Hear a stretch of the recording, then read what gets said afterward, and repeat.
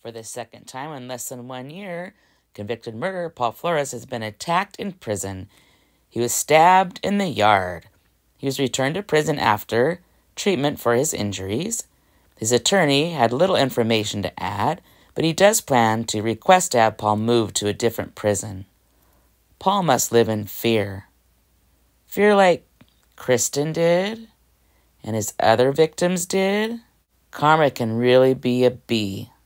Of course, we're still looking for Kristin, and he's done nothing to help with that. So, I guess he continues to reap what he sows, in my opinion. The attack comes just more than 7 months after Flores was slashed in the neck last August. Flores is serving a 25-year-to-life sentence for the 1996 murder of Kristin Smart.